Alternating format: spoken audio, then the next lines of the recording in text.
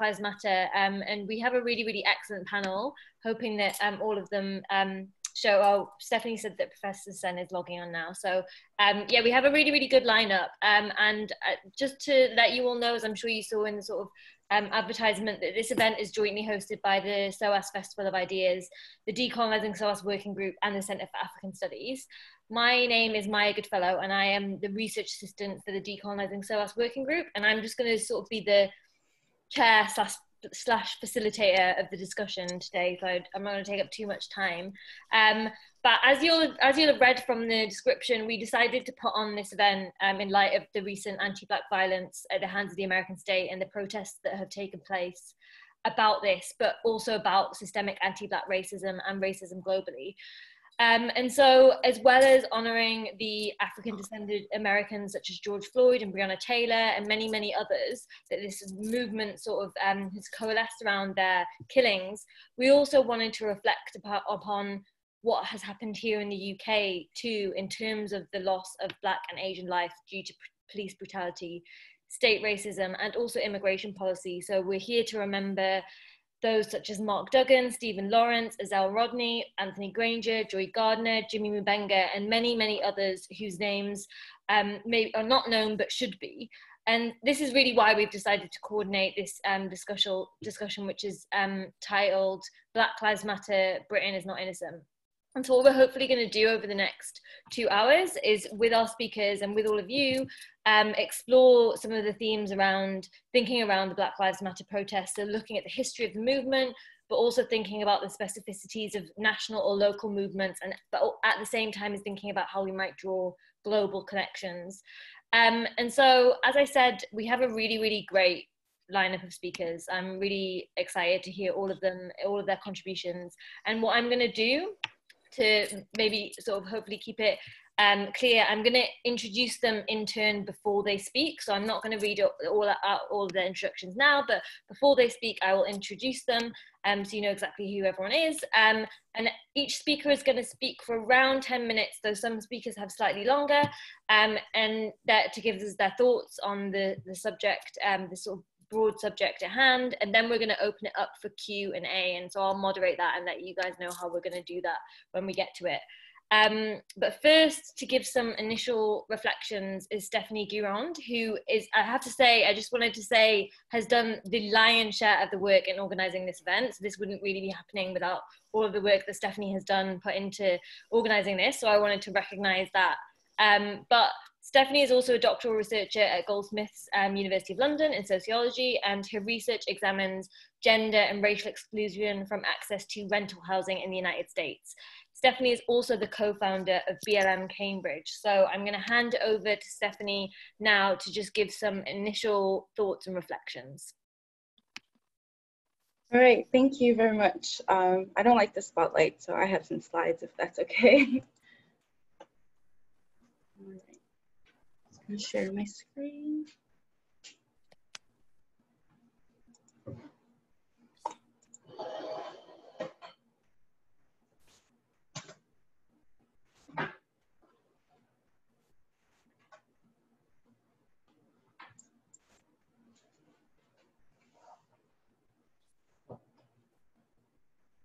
Can you all see my screen? Yeah. Okay, very good, thank you. All right, so my name is Stephanie, as Maya has introduced. I am a doctoral researcher, but I'm also a former Black Lives Matter activist. On February 26th, 2012, George Zimmerman shot and killed Trayvon Martin. The following year, when he was acquitted, Patrisse Cullors, in addition to Alicia Garza and Opal Zemeti, founded Black Lives Matter. They, in a post that went viral, Patrisse Cullors ranted about systemic violence, anti-Black violence at the hands of the state. And in the end, she proclaimed that Black Lives Matter. And part of what she meant by that wasn't just that Black lives should matter or Black Lives Matter too, but rather that Black lives are people, are souls inside of a body, and that bodies matter. And I think that's crucial to the framing of how we talk about anti-Blackness going forward.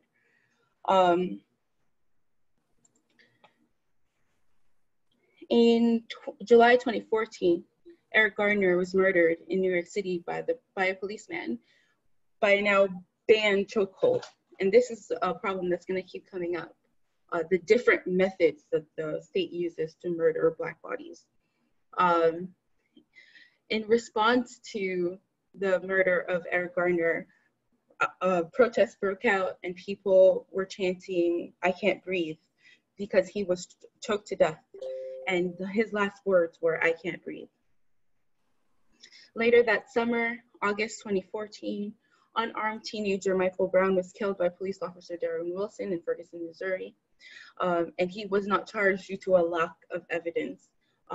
So a lack of evidence, in addition to the vilification of Michael Brown himself, there was a smear campaign that he was not a perfect victim. And so the fact that he had a history of being not a great student, of not being, the upstanding, perfect person in society, meant that the state could use that to justify his murder. As a result of that, in response to the disgusting murder at the hand of the state, Patrisse Cullors organized Freedom Rides. So Freedom Rides was a concept that was taken up by Oma Moses, which is actually Dr. Oma Moses, who was a civil rights activist in the 1950s and 60s, who also lives in Cambridge, Massachusetts, where I grew up. And they had organized Freedom Rides down to taking buses down to the South to integrate the bus systems. And Patrisse Cullors revived that process and called for activists around the country to come to Ferguson and to work with organizers and for collective teach-ins. And that became a strategy going forward, that everyone was on the same page, that we would all be working towards dismantling the police system in the United States. As a result of the teach-ins, over 600 activists from around the country answered the call and went to the teach-ins in Ferguson. And when they returned to the cities that they came from, they formed local Black Lives Matter chapters. So there are chapters all around the country. At the founding of the chapters, there were about 26. And Boston was one, led by a good friend of mine, Terry Marshall. Right. So in November 2014, Tamir Rice, a 12-year-old Black boy, was shot and killed by a Cleveland police officer. And as a result of that, there was nationwide protests that went viral because there were now 30 chapters throughout the country that were organizing collectively to bring attention to this problem, specifically emphasizing his age and the fact that he was unarmed. And then in December 2014, a grand jury did not indict the officers that murdered Eric Gardner, and that sparked outrage and protest. And that was the beginning of a local chapter. So Cambridge is a smaller city outside of Boston, and we decided that we needed a different strategy to smaller cities and suburbs. And so we began to organize a Black Lives Matter Cambridge, of which I was the founder. In 2015, Baltimore police officers arrested 25-year-old Freddie Gray, and during his arrest, magically, he sustained several fatal injuries, and he died a week later. 6 officers were involved in that homicide, and all were charged at first, but over time, all of the charges were either dropped or the ones who were charged were acquitted at trial. In June 2015, white supremacist Dylan Roof murdered 9 African Americans during a Bible study at Mother Emanuel African Methodist Episcopal Church in Charleston, South Carolina. It's actually the oldest Black church in the United States and had been a crucial location in the civil rights movement, and it's part of the reason why it was targeted. Disgustingly, Dylann Roof actually prayed with them before he murdered them in cold blood. As a direct result of this brutal massacre of Black lives, BLM chapters across the country organized protests and vigils in honor of the lives lost and the humanity they showed. Also in 2015, the Say Her Name movement sprung up. Black feminist legal scholar Kimberly Crenshaw, who also is a critical race theorist and also coined the term intersectionality, began leading the charge for a Say Her Name movement. And she contested that although that Black Lives Matter movement was led by Black women. Yeah. Oh God, Ravi, come here and read it if you don't believe me.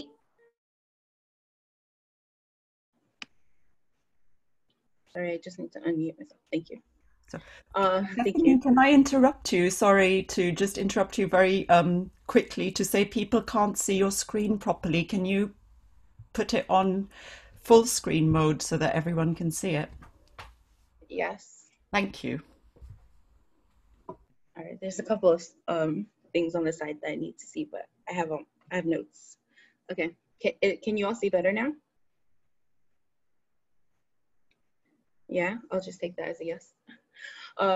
So Black feminist legal scholar Kimberly Crenshaw began leading the charge for the Say Her Name movement. And then in July 2015, Sandra Bland, a Black woman, was murdered in Texas. And she became the face of the Say Her Name movement at the center of the Black Lives Matter movement. And then in October 2015, BLM chapters began protesting to highlight Black women, the murders and the police violence that Black women face. And there was an emphasis on Black trans women in particular. So by the end of 2015, 21 transgender women had been killed in the US, which is a number that's disproportionate to their percentage of the population.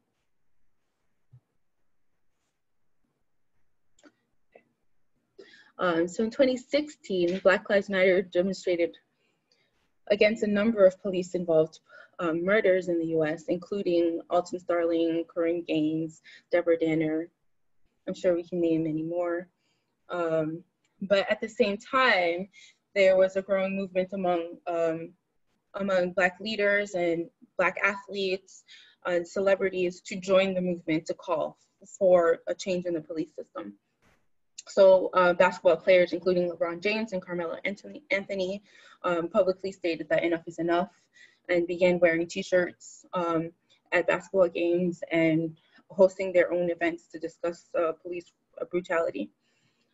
Notably, Colin Kaepernick, formerly of the San Francisco 49ers, kneeled before a game during the national anthem and wasn't offered another position there. But he became an icon for the involvement of Black athletes in this movement, which is something that continues to this day. In 2017, Black Lives Matter protests of police brutality continued, but they also took up other issues, including housing discrimination, in addition to the policing and healthcare inequities, notably the discussions around Black women's maternal deaths in the US. The rate is disproportionate to all women during pregnancies in the US.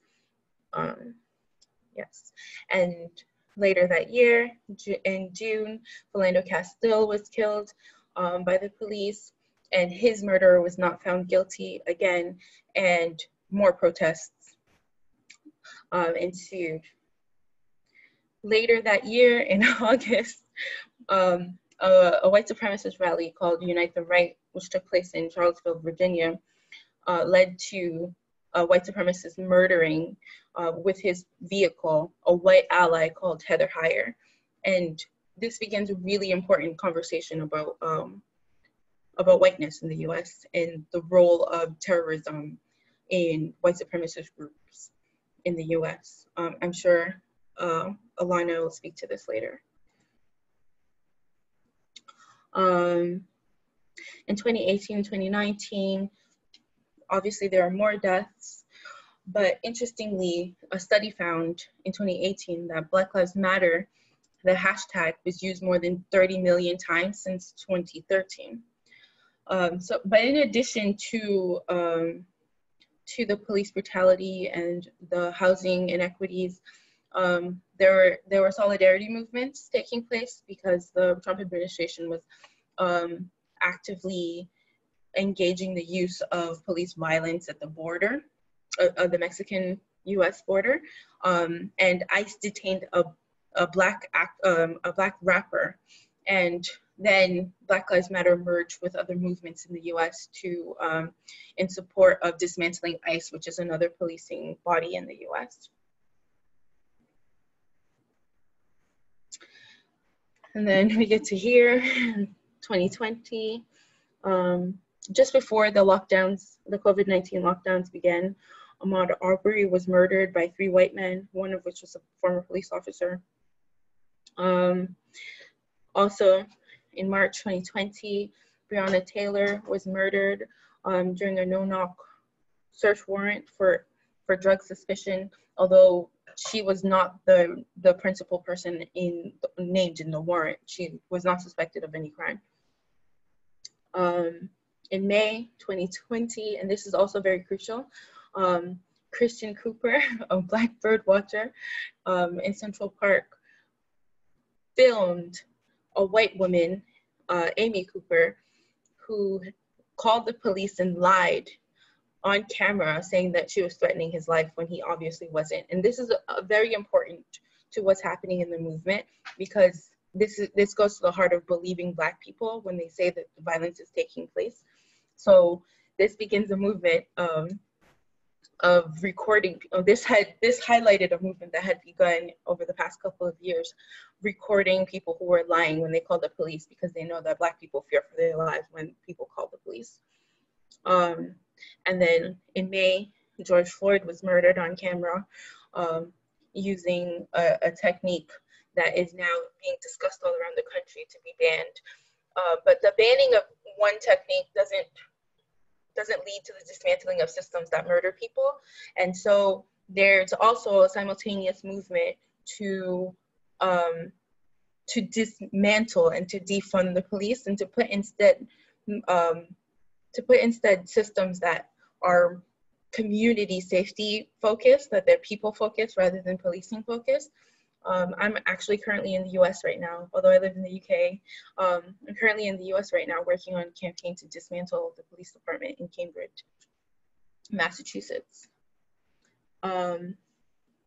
So discussions about defunding the police, it's taking place all around the country. There have been movements all around the world to highlight the police violence that is taking place in the United States. Notably, there is a town in rural Oregon that actually, they didn't dismantle their police, but they removed them as the first responders, and they send mental health professionals and social workers in unarmed vehicles to police calls, to 911 calls. And this is a system that's been working for decades for them. Yeah, I mean, I'll stop there. I welcome any questions specifically around the work that I'm doing to dismantle the police. Discussions about the Karen movement, which is really fascinating to me because my research does center gender and race. And thank you very much. Thank you so much for that, Stephanie. Yeah, that was a really great, I think, sort of timeline of exactly everything that has happened, and like a really good way to start this. And I just to know that your slides sort of stopped moving as a particular point. So I want, something that has been raised in the chat is maybe we can share those slides with the list of people who signed up when we share the recording too. So for anyone who didn't see, or I mean, when the slides stop moving, those, if Stephanie's okay with it, we'll talk about sharing those after the event.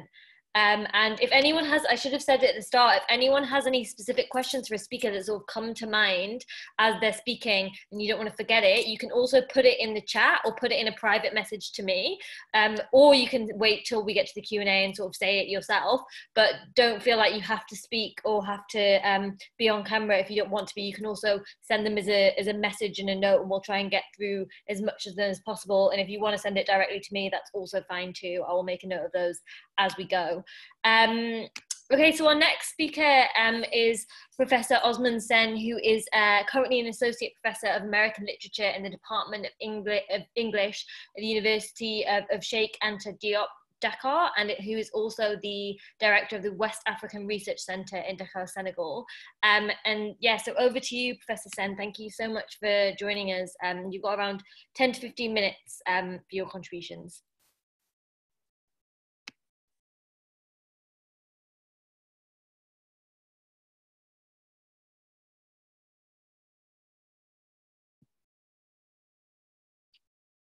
Unless Professor Sen isn't with us, Stephanie, do you know?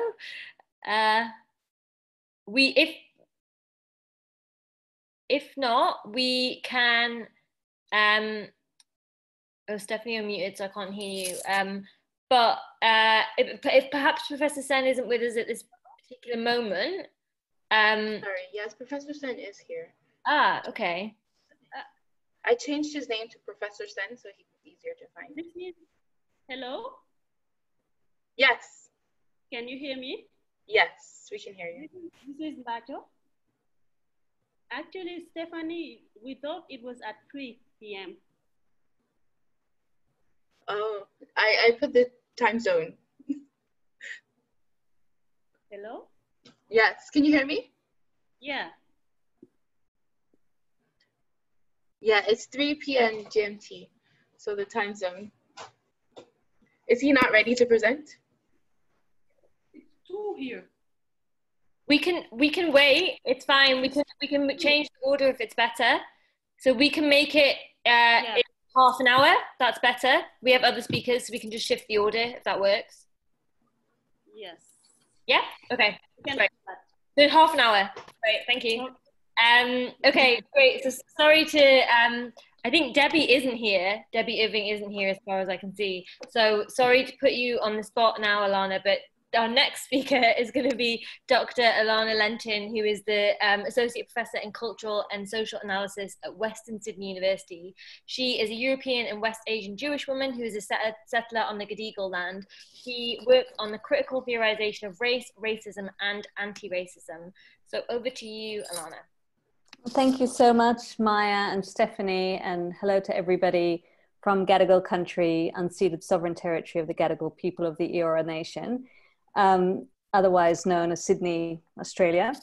It is past midnight here, and so I decided to write my text, so I hope you'll forgive me for that because I wanted to get it all down. But also the other thing I wanted to say is that, you know, I'm somebody who's worked, as Maya said, on sort of race, sociology of race, and a lot on anti-racism. So I have a particular interest in anti-racism movements, and obviously I'm extremely interested in and have been following since its inception the Black Lives Matter movement. I'm particularly interested in its global dimension. We know that here in Australia there's been also Black Lives Matter protests that were sort of instigated by the murder of George Floyd, but have very quickly been associated with the leadership of Aboriginal people, particularly to point out the disproportionate level of deaths in custody of Aboriginal and Torres Strait Islander people, which is just above and beyond out of all proportion. Just a few days ago, another man died in custody, and this is an ongoing tragedy and an ongoing state crime. However, what I thought it would be better to do was to speak to very briefly what I think is the context for all of this, which is what race is. And I've just published a book called, I'll hold it up, Why Race Still Matters. And I thought I'd briefly say in 10 minutes, if I can, why I think race still matters. So I'm not speaking directly about Black Lives Matter and anti-Blackness, because I think there are other people on the panel who are much more equipped to do so. But I am speaking about why I think we still need to speak about race. And I checked in with Stephanie and she told me that was fine. So, so if it's not fine, I'm going to blame it on you. All right. So, okay. So the dominant approach to race after the Holocaust, particularly in Europe, has been to treat it as a taboo topic. Now, personally, I don't think that is a useful approach. And I think the failure to systemically study the ways in which race has been such a key ordering principle of the modern era is largely to blame for the fact that racism and anti-Blackness are still so prevalent. The Black Lives Matter movement, the indigenous sovereignty movement, the migrant and refugee rights movements, and the movements against Islamophobia and all forms of state racism, as well as all of their predecessors, have pushed endlessly not only for a recognition of the insidious, violent, and often murderous effects of race, but also for education about race and racism. However, this has been met with pushback every step of the way. And despite the recent uptick in interest from liberals and progressives in anti-racism reading lists and the like, in the wake of the murder of George Floyd, Ahmaud Arbery, Breonna Taylor, and Tony McDade, to name but a few in the US, there is an assault from governments in the West on the kind of education necessary for giving us the tools to start understanding how to overturn a system that has been fundamental to the world for over 500 years. So we have a crisis of racial literacy, but I want to be clear about what this means. When we think about literacy, we often think of it as a kind of passive ignorance. How can we know what we haven't been taught? But this is in fact a constructed illiteracy, similar to what the philosopher of race Charles Mills calls white ignorance, a structured and willful ignorance that is necessary to allow for the persistence of racialized injustices on a mass scale. One of the key things that is not known generally about race, fundamental to this racial illiteracy, is that it is a whole lot more than the idea of biological racial difference. Race is a key technique of governance that, while it began within Europe, as Cedric Robinson shows in Black Marxism, came into full force as fundamental to the spread of European power across the globe and within colonial regimes. Racial rule constructs the divide between Europeanness and non-Europeanness, as Barnard-Hesse says, which is also expressed in the idea of an irreconcilable divide between white and non-white people. Ultimately, I define race as a technology for the management of human difference, the main goal of which is the production, reproduction, and maintenance of white supremacy on both a local and a planetary scale. So race, above all, is a project of rule. While race may create identities, or the idea that there is an equivalence between the ways in which we are racialized and our identities, it is not identity. Races do not pre-exist in nature, but neither, as many think, does the ideology of racism create the idea of races. Rather, race is constructed over time and theorized as scientific in order to legitimize the domination of Europeans over non-Europeans and to give the illegitimacy of white supremacy the veneer of rationality. For Stuart Hall, race inscribes power on the body, but it has no real biological or physical purchase. There are no such thing as races in the way we think about them genetically. Neither is race an invention of racial scientists. It pre-existed, in fact, the 19th century fascination with the idea of inherent racialized differences that were imagined to exist within what Hall called the genetic code. So it is crucial to understand that race has always relied on a variety of discourses of legitimation in order to rule. These include the religious, the biological, the cultural, the legal, as well as the purely genetic. So thinking analytically with race does not mean accepting the idea that there are fundamental differences between human bodies that map onto groups that we call races. Race is produced in the aim of inclusion and exclusion, but the boundaries around it shift and slide, as Hall said. The crucial thing about race, as Patrick Wolf wrote, is that it is inherently an unstable concept. but it is its instability that lends itself to success as much as it does to failure. Because race is on such shaky ground as an idea and a mode of governance, it constantly has to be remade and reproduced. This makes it difficult to pin down, but it also provides the key to its undoing. So as I hope I am showing, although very schematically, obviously in the time, race has a complex and varied history. It is constantly being remade, it shapeshifts and adapts to new contexts. This is what makes it incumbent upon us to submit race to rigorous analysis. We need to build racial literacy to have any chances of defeating the injustices done in the name of race. While I understand why we might wish to think without race, I don't think that it is possible to undo something without talking about that thing that we wish to undo. While it may have been progressive in the past in a more celebratory mood of multicultural optimism to talk about getting beyond race and achieving a post-racial nirvana, today the refusal to talk about race is a right-wing demand. Of course, the paradox is that the same right that wishes to shut down talk of race talks about race non-stop.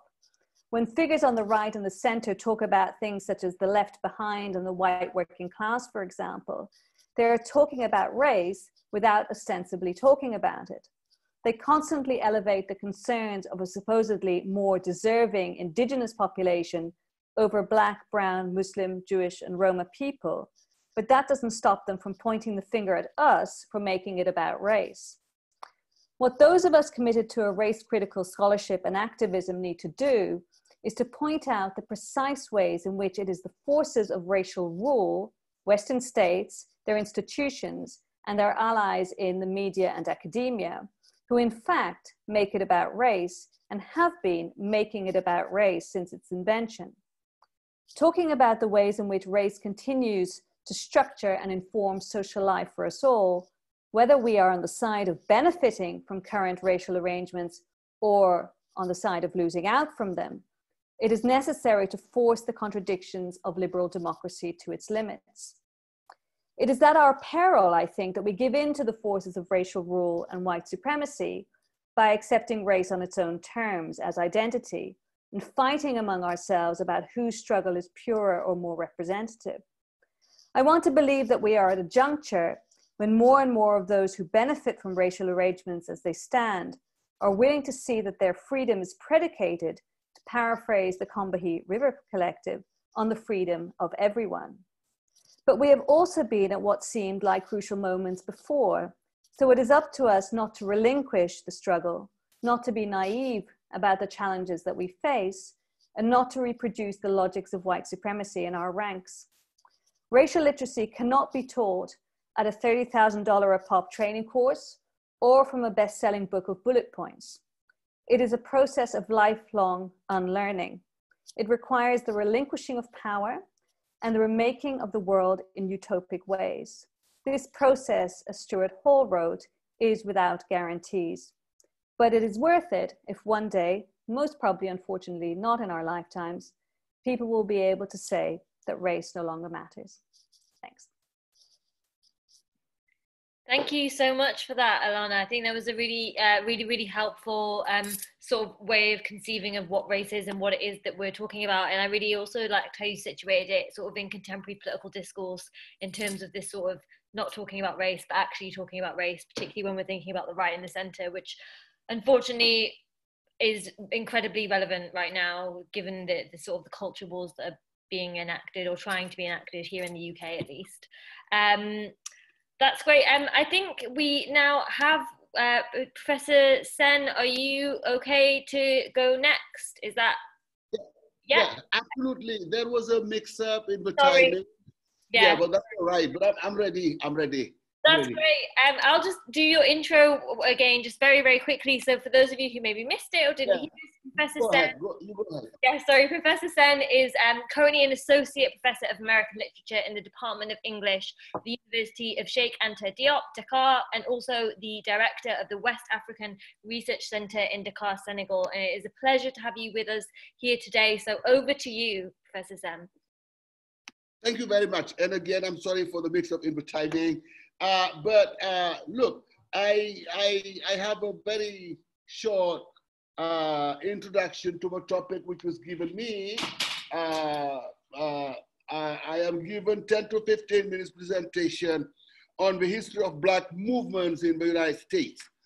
And as I was thinking about it, I came up with 3 words which are absolutely meaningful and seminal in the history of the African-American people.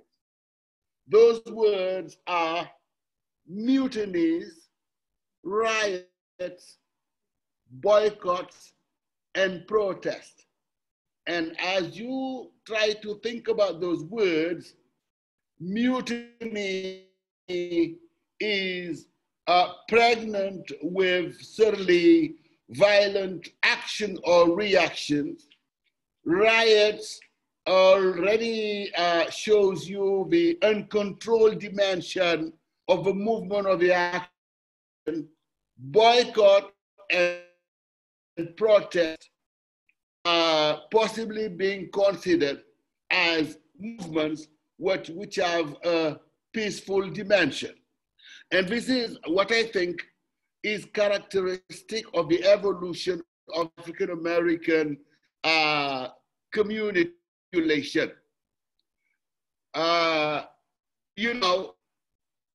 Movement or the fact of resisting whatever is plaguing your life actually started right at the beginning when the Africans were forcefully being shipped to the United States and they would resist their deportation.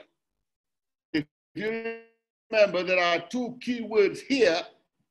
The word Middle Passage, you have in this instance from 1699 to 1845, 55 cases of mutiny, that is being in the ships and revolting, resisting this forced transportation to the United States. And if you say mutiny, it cannot be the action of one individual. It's got to be collective action. The second one, in relation to mutinies, is the Amistad episodes, whereby in 1839, 53 slaves mutinied and ordered their owners to sell them back to Africa because slavery was over then, and they resisted. They allied with American abolitionists and won their freedom after a long legal battle. This is organized movement by people who were taken into slavery at the time when slavery was abolished. They were landed on American, US soil, and they engaged a legal battle and ultimately won the whole thing. You see the development of solidarity, the development of collective action among the enslaved people. That evolves and, took us to a time when the organized movement would be less tainted or would be tainted with less violence. And you have the emergence of a civil rights movement dating back to the 1861 and particularly developing in the 50s and the 60s, because by then you had emancipation in 1862, Reconstruction in 1865 and 1877. But unfortunately, in spite of all those essential episodes in American history, the plight, the fate of the Black American people were not improved. And not only in the emancipation movement and in Reconstruction, but even in the Declaration of Independence of the United States, all those movements was enshrined with a need to give people their rights in order to live decently. The American Revolution was against the tyranny of a British king. Emancipation and Reconstruction relate to the internal, political affairs in the United States between the North and South. Even if the emancipation of slaves the only reason, it was one of the essential reasons. And in spite of, well, I mean, whatever amendment was introduced in the Constitution was defeated by the white supremacists. So with that, Black Americans were still marginalized and confined to a second-class citizenship condition. And as I told you, in spite of a various amendments, there is a famous film relating to the amendments, and it's called 13s, and I would invite you to see it if you haven't. But those amendments, you know, the 13th Amendment, the 14th Amendment of the Constitution, you know, were legal decisions which were not followed by, the determination of the general American people to recognize the right of the Black Americans to enjoy all the opportunities, life, liberty, and the pursuit of happiness, all the opportunities which should be opened up to them in the new edit. This developed now type of process we call the civil rights movements, you know, from the 90s, the 40s to the 60s, with, you know, signal actions, signal movements, signal protest act related to the Emmett Till incident. You remember that young man from the north going south and then being accused of, etc. And the Rosa Parks bus boycott in Montgomery, Alabama. And this is exactly when, in 1955, emerged the key leader of a civil rights movement, the key leader of mass organization in African-American history, that is to say, Martin Luther King. Martin Luther King initiative with other people in the 60s, certainly gave the Black people opportunity to gain a lot of ground in terms of rights to vote, rights to be representative of a people, right to express themselves and their total freedom. But, you know, even in the 90s, we realized that whatever step or whatever ground was covered, it was not enough. All the grounds for full emancipation, for full human rights were not covered. And that's how you had another movement, which is extremely important. That is the 1 million man march in DC on October 16, 1995, with Louis Farrakhan, the National African-American Leadership Summit, the Nation of Islam, and dozens of other civil rights movements, and the NAACP getting together, to stage that man march, which was a repeat, of course, of the march of Martin Luther King in DC. All these culminating in what we have now, which is the Black Lives Matter, nonviolent civil disobedience movement, protesting particularly police brutality, and which culminated in the George Floyd episode.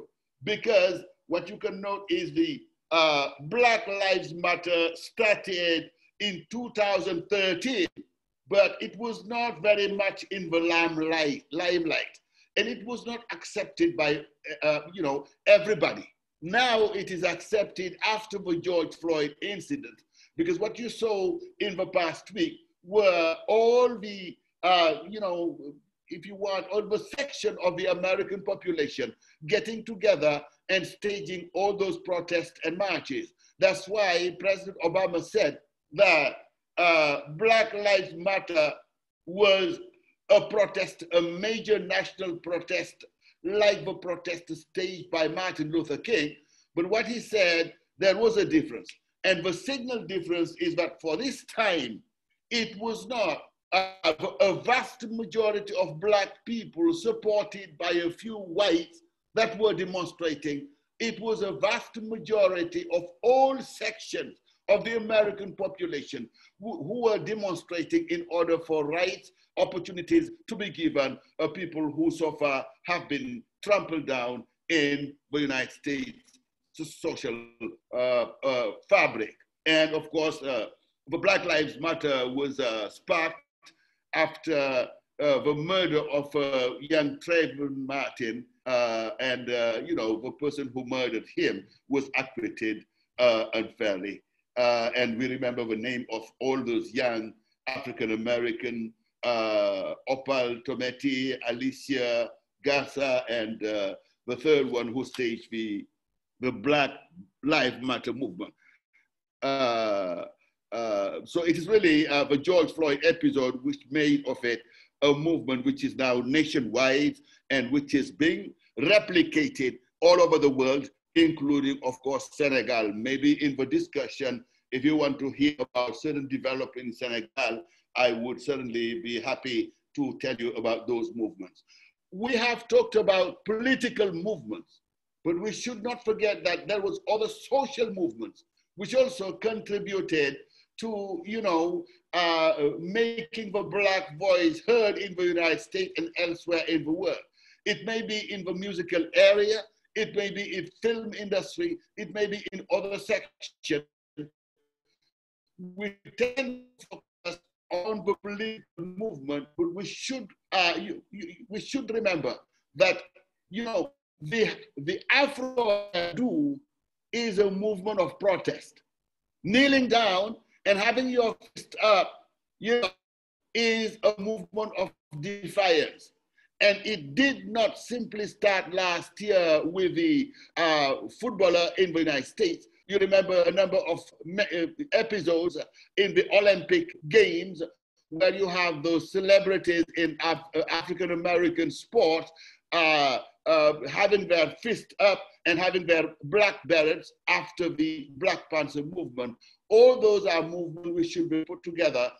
Then, all those initiatives made by people, staged by the African-American people, supported by other sections of the African-American population to say, enough, we can't breathe, and it is high time that we get our rights back. So maybe I could stop here and give a floor to the next speaker. Thank you very much.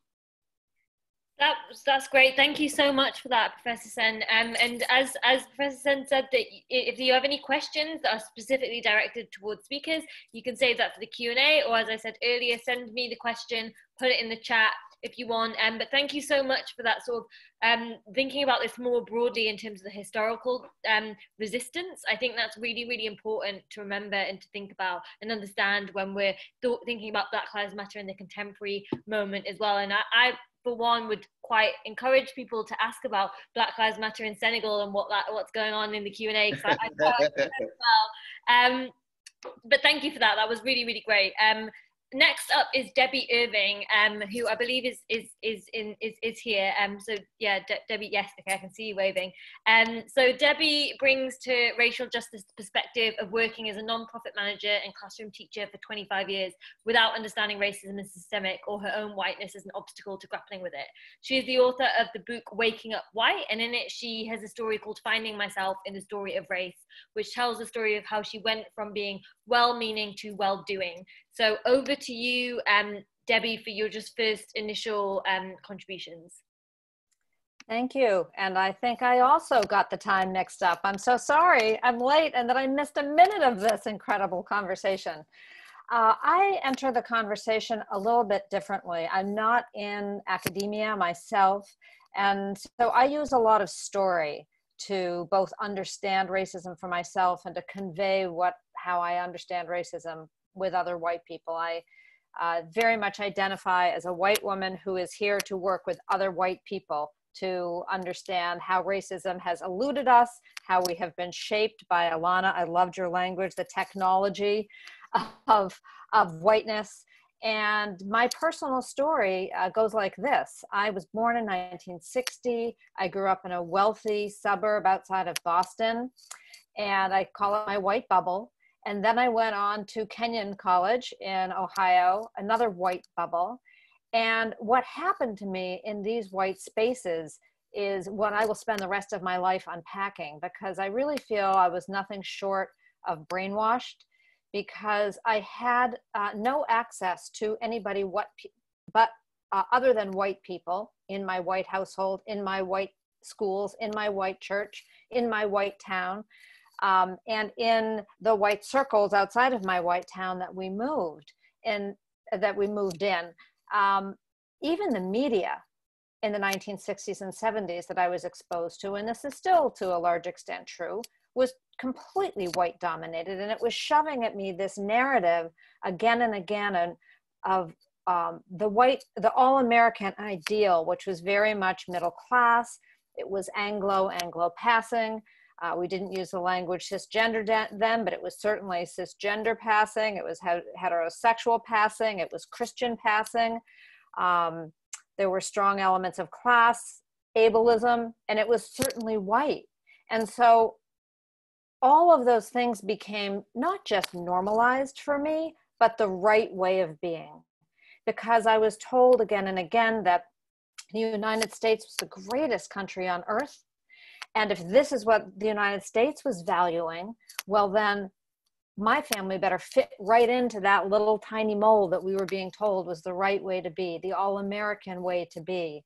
So, you know, I'm the kind of person who would have said, until I started really understanding and unpacking race and racism and my own whiteness, I would have been the kind of person who would have said to you, I just love everybody. I don't even see color. We all just need to get along. And I also would have said, well, we don't have any racism in my town because we're all white.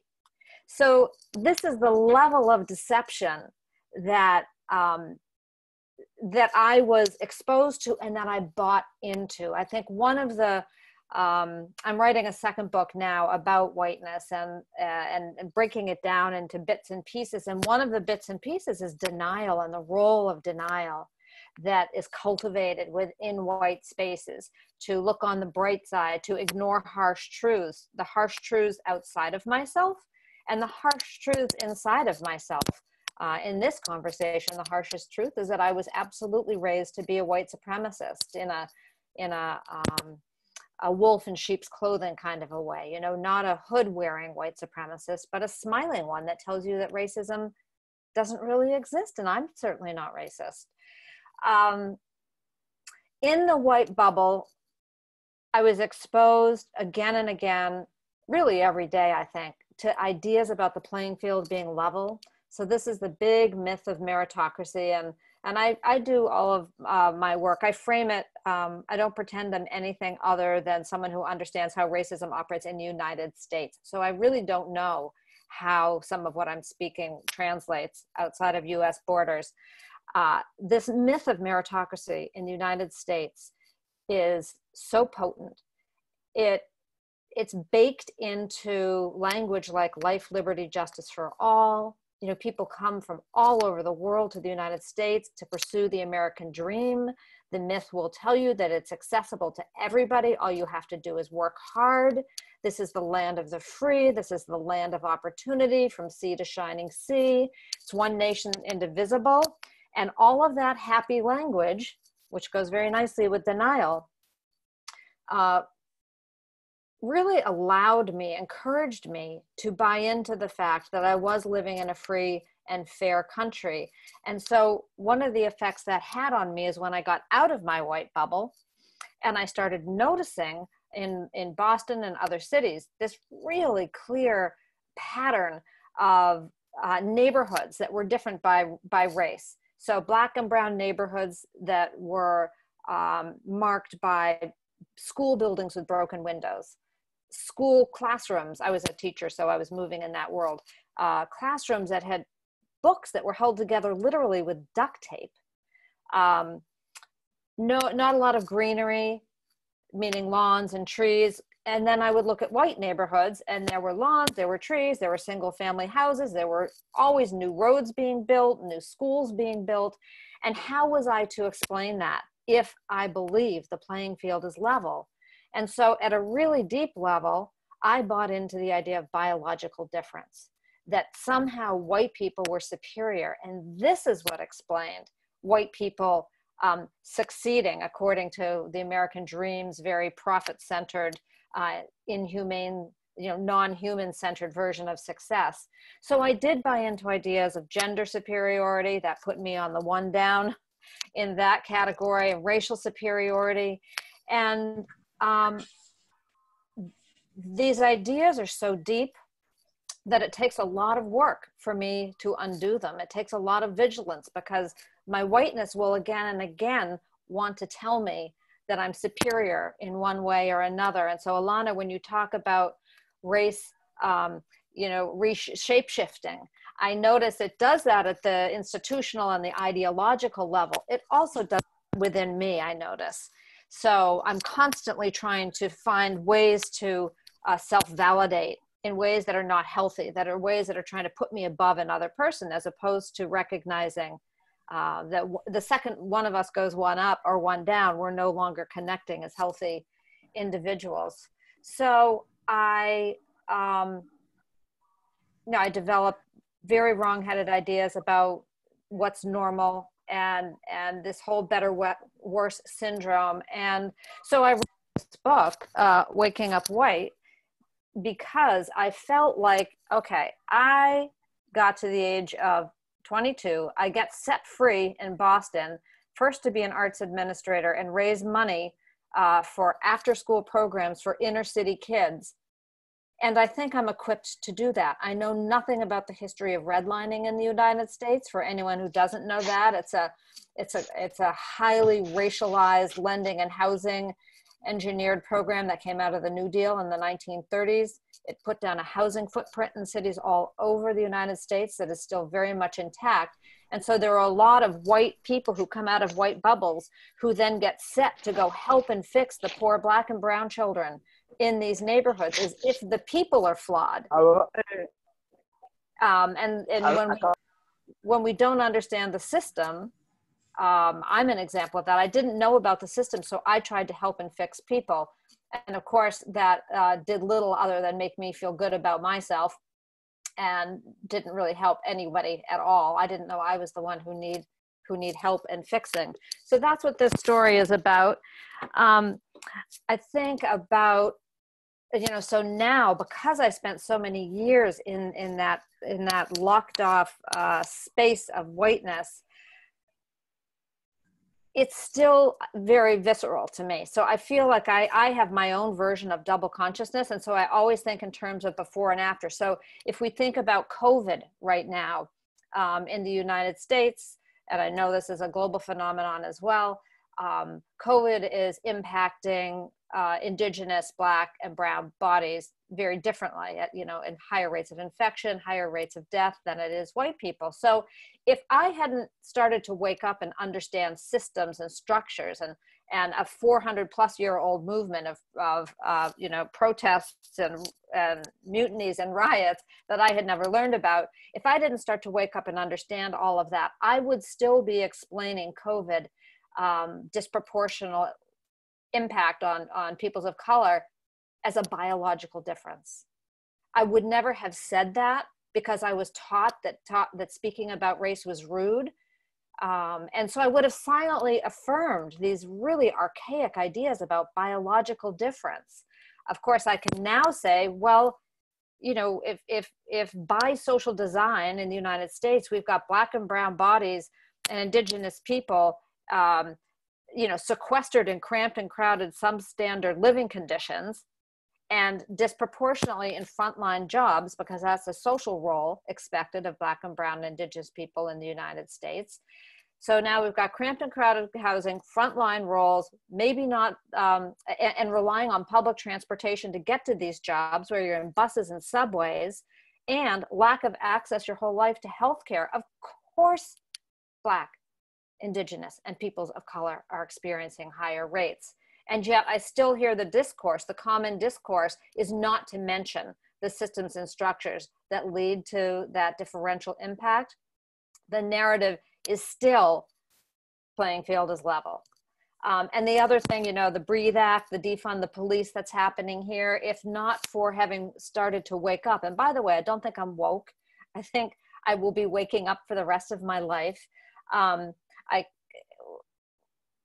with the defund the police or reimagine the police is language some people are starting to use here, and the Breathe Act. I see people just freaking out, white people freaking out with the idea of defunding the police without even stopping to ask the question, well, boy, I'd like to learn more about how defund the police works.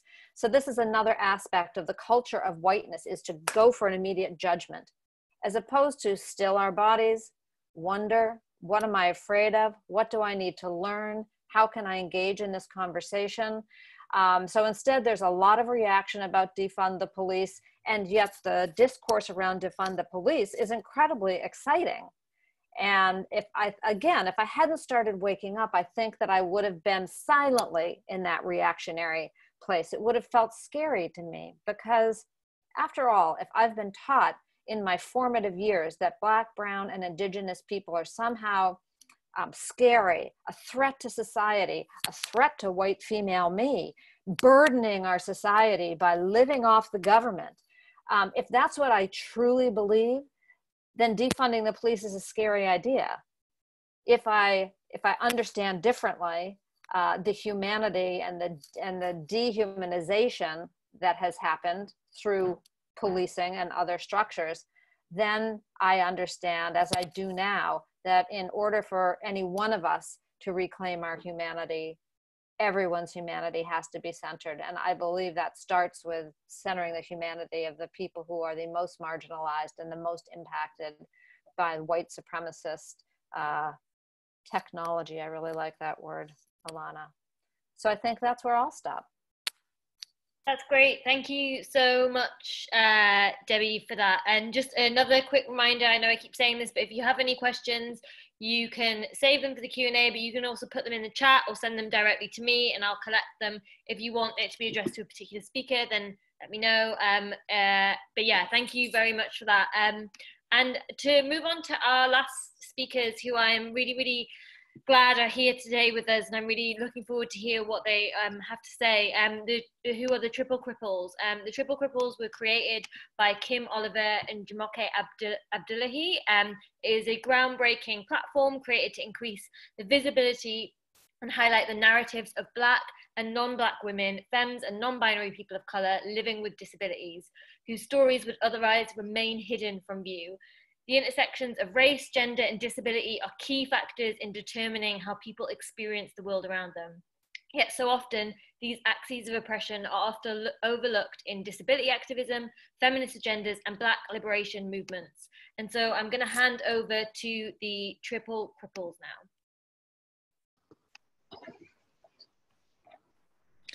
Hello, thank you for the introduction, Dr. Goodfellow. I'm Jumoke Abdullahi of the Triple Cripples.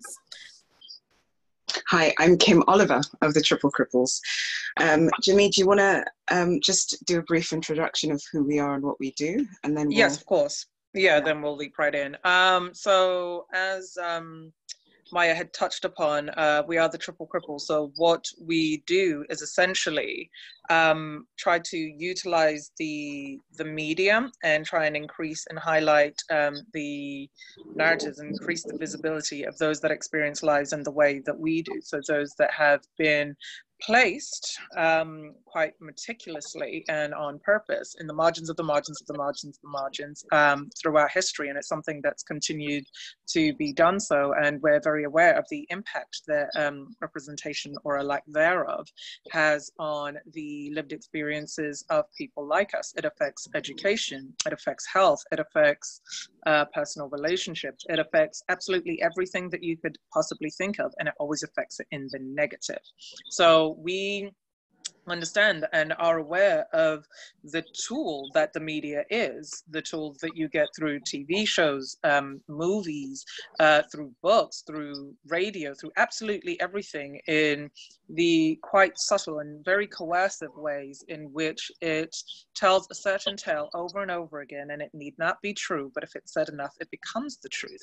And what happens is people like us are always on the suffering end of these actions and these acts, and of those that are on the privileged side of life, be they white, be they cisgendered, be they non-disabled, etc., used this tool, uses white people, and white people also use this tool in order to aid themselves and corroborate and back and construct themselves in a certain way that you are both the victim and the victor. And that's what we are essentially trying to battle against.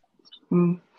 Yeah, and I think what's a key thing that Jumoke mentioned is that we are in a position now where we are becoming more aware of the fact that there's erasure of certain groups, right? But even with, if we just talk about Black Lives Matter, even within this particular movement, there is an erasure of certain Black people, certain types of Black people, who gets to be Black and who gets to be important. If we just talk about what's going on in the US, we will talk about what's going on in the UK shortly, but what's going on in the US, we're very focused around police brutality directed towards male victims. We don't talk about the trans women who get killed. We don't talk about the trans man, Tony McDad, who got killed. We very rarely talk about the women. In fact, Breonna Taylor has kind of faded into the just the periphery, as if somehow her life was not necessarily as important, and it wasn't taken as brutally. But what was more important was the one that we saw was George Floyd. Now, when we're saying Black Lives Matter, we mean every single life matters. That we don't talk about the disabled people that are killed by police every single day. If we just talk about the US, disabled Black people are high in number in terms of those who were killed by police. So we have to be able to see all of those lives as having value. And I remember reading somewhere a few weeks ago that it's not just if you're compliant, it's not just if you're pleasant, it's not just if you're wearing the right things, it's not just if you're educated, like the gentleman who the white lady tried to call on camera and say that he was attacking her when we all saw that he wasn't, and that they were like, oh, he's studied this and he's, you know, he's not a threat because he's educated. And it's like, no, that is irrelevant. What we're saying is that Black Lives Matter in all of their iterations. And one of the things that Triple Cripples tries to do is say Black disabled women and femmes matter, because as Jumoke rightly said, our erasure is our demise. Us being erased literally affects all of our outcomes and leads to higher fatality rates. And sometimes it means we don't even get the gift of life, because the way in which we are viewed, or not viewed rather, means that someone, something, a being like us is not supposed to exist. So in order to combat that and kind of directly fly in the face of that kind of discrimination, we need to be seen, we need to be spoken about, we need our stories to be told. And so yes, we utilize the media, we do lectures, and we talk about the intersections of race, of gender, of ability. That's kind of what Triple Cripples means, right?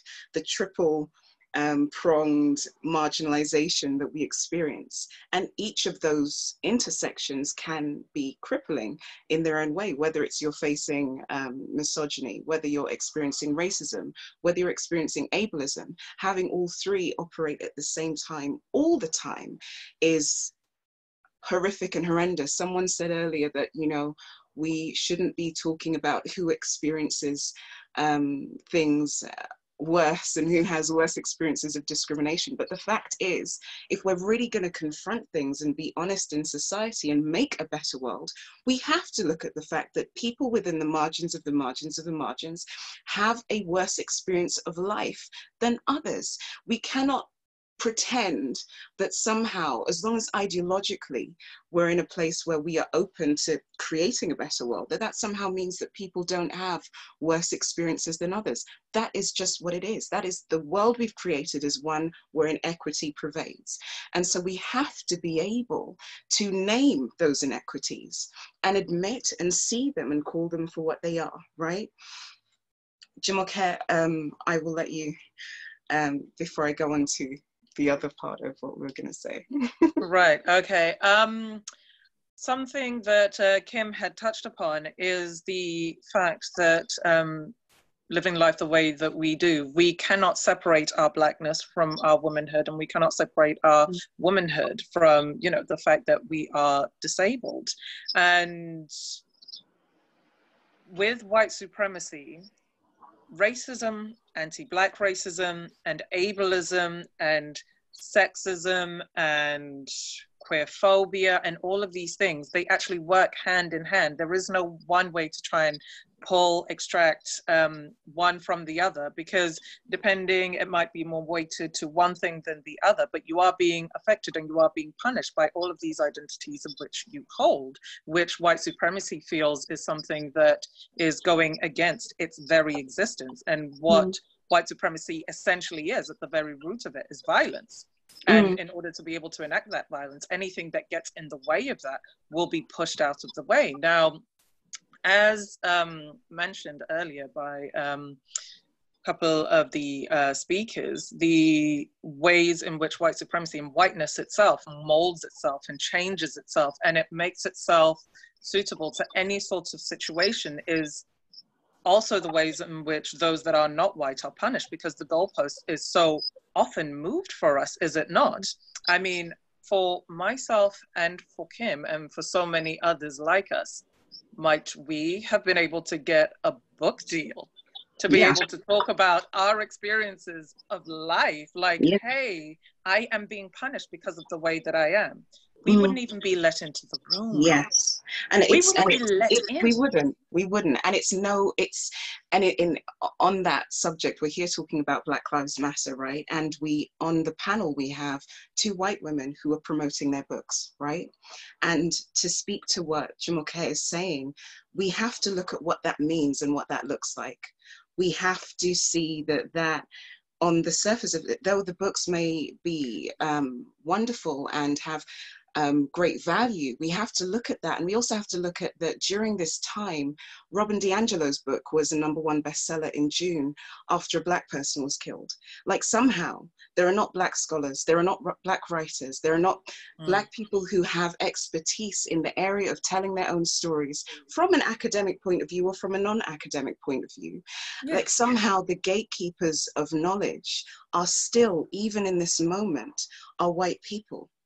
And they're being centered even in this moment. And so we have to think about what these mean. Who gets to know?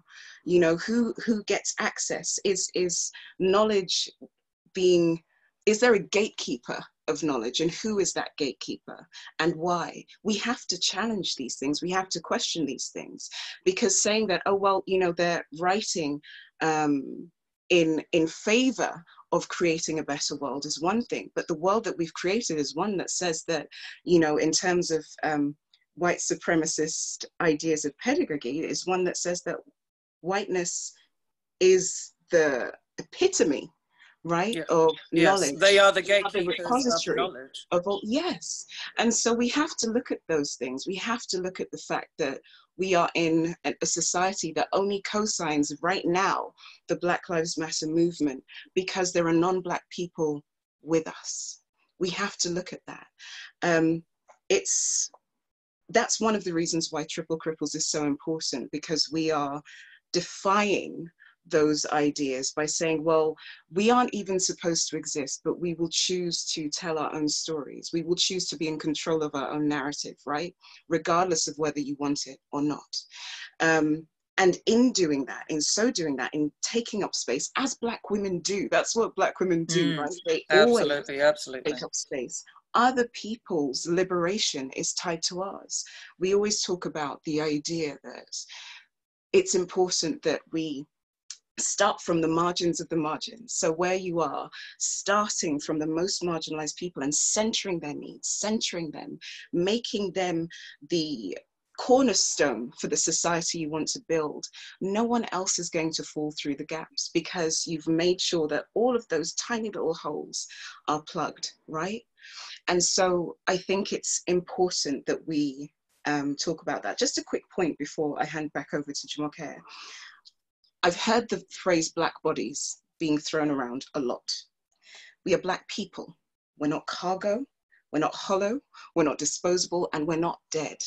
And I think language is a key component of how we view and have viewed race. There was a point in time where Black people were viewed as cargo. They were viewed as objects, they were viewed as disposable.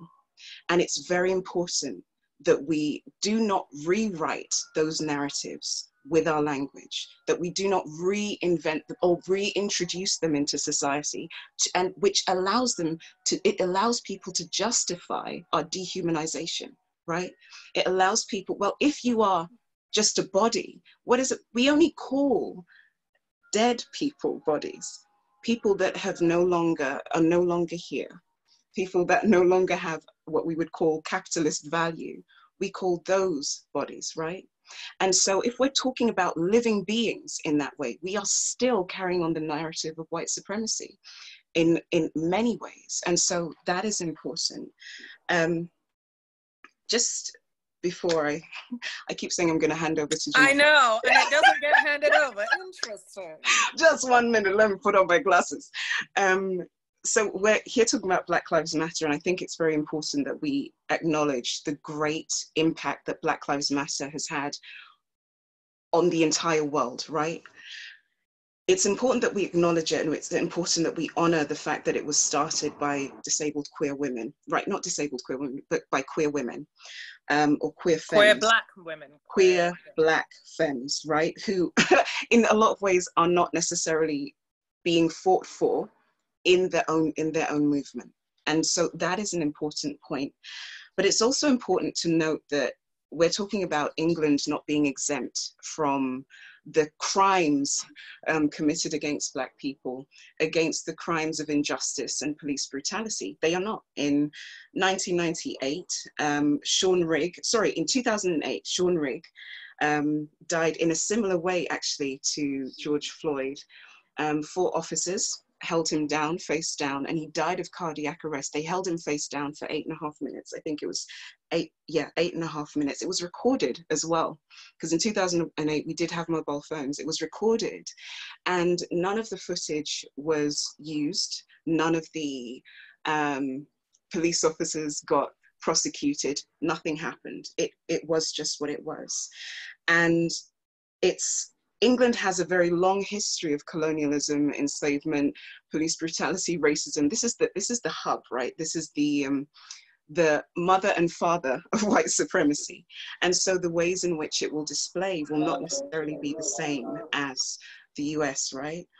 If we're talking about disabled Black people being disproportionately affected by police brutality, that's still true here. When we talk about Sarah Reid, we talk about Rocky Bennett, who was in 1998, died in Norwich Mental Hospital. 7 people held him face down for 25 minutes. No one was prosecuted. Like that, and those, I'm talking about old things. I'm not even talking about new things or current things. More people die in police custody here. They don't carry around guns. They don't, openly commit acts of injustice, but yet disproportionately we're imprisoned, disproportionately we're institutionalized, which is something that the UN, even in 2017, that when they did their inquiry, they found that the UK they were particularly concerned with the number of Black people being held against their will, being held, and they didn't believe that it was lawful. They didn't believe that it was in line with human rights, right? And so we're looking at somewhere that knowingly and on a global scale is acknowledged for ignoring the rights of Black people, of Black women, especially because they were concerned about women and girls as well. Everyone knows that this is the status quo, that the status quo is to dehumanize, to murder, to kill, to destroy the opportunities of, to block, to ruin the attainment of, but yet nothing is done, nothing is said. And so we're coming with Black Lives Matter has highlighted even things, systemic issues that have been going on in the UK for time immemorial. We have people who've been working in social justice here for years and years and years. But because of the way the system is set up, because of the nature of the laws, because of the nature and how old the system is, and how small the population of Black and brown people is, it is very difficult for us to have the voice or the effect that perhaps people across the seas in the US would have. So that's why it's so important that when we have these movements, we connect with others around the world, because your voice adds to my voice, and my voice gives context to your experience. And so TC is important, Triple Cripples is very important as an example of what is possible when you look at the world from outside. And I love what was said earlier about looking at the world from outside of your bubble. Jumoke. Right, it's my turn. As Kim had rightly mentioned, and what is so often true in the history of anything ever, Black women we are at the forefront of everything, be it creativity, be it services that are actually required. And one name that certainly pops up is the name of Julie J. Charles, who's actually the chief executive and founder of Equality's National Council, an organization that was set up here in, excuse me, in England. Now, in places such as the UK, which was and continues to be a leading exporter in colonialism, in racism, in everything terrible under the sun that you could imagine, including homophobia, by the way. Yeah. It is so often Black women, because we are so often at the receiving end of punishment by the white supremacist states, that we make it our business to take care of our own, because we know that nobody is actually around here for us. And in the creation of the Equality's National Council, which is the only one in the UK that actually focuses on and centers the needs of Black and minority ethnic disabled users and disabled people, it was a Black woman that started it. Triple Cripples was started by 2 Black women. All of these things, all of these movements that take us to the right side of life, to the right side of history, is so often created by us. I'm sure most of you here would have heard about a city in England, Bristol, where the statue of a former slave owner by the name of Edward Colston had finally been taken down, because people they could no longer wait. They had petitioned. They had gone through the right way of trying to get this thing removed for years upon years upon years upon years. They we've had enough, we're going to take it down. That plinth in which he stood was then replaced by the statue of a Black woman, I believe Jen Reed. 24 hours later, it was removed. 24 hours later, it was removed. It took less time, because actually acknowledging the plight, the fight, and the righteousness of people, of Black women, is not something that this country actually wants to acknowledge. They'll acknowledge it in the frou-frou ways. I'll give you an award, I'll do this, I'll do that, I'll give you a sticker, some sort of marker, some sort of signifier, but actually changing laws and making sure that they are actually beneficial to everybody is not something that they're actually committed to. I want to be committed to it, and I want to write about window dressing. And one thing that's important about that statue as well is that it wasn't a Black sculptor. And yet again, we see who is the gatekeeper of certain arenas, right? It wasn't a Black sculptor that made it. It was a white sculptor. So we've got a white sculptor making a sculpture of a Black experience, replacing the sculpture of a white person talking about a white experience. And so once again, who are we saying is worthy of telling our story, but also who are we saying has the expertise even within the arts, right? And so it's important that we look at all of these things and try and change them. In line with what Jumoke was saying, there's a woman called Caroline Nelson, who was the chief executive of Choice in Hackney for over 10 years. And it's an organization that provides advocacy services for disabled people. And she remained one of the only Black disabled women to head a disabled people's organization in London. We are in 2020, and that hasn't necessarily shifted, right? And so when we talk about wanting structural change, are we talking about having events like this one? Or are we talking about people mobilizing within their fields? Are we talking about people petitioning to change laws? Are we talking about people like us entering into the political arena to do the kind of disruption from the inside, as well as people organizing on the outside? Are we really talking about defunding the police and redistributing wealth? One of the things that I find interesting is that we talk about privilege and we talk about changing the way things, the experiences that Black and Brown and Indigenous people have around the world.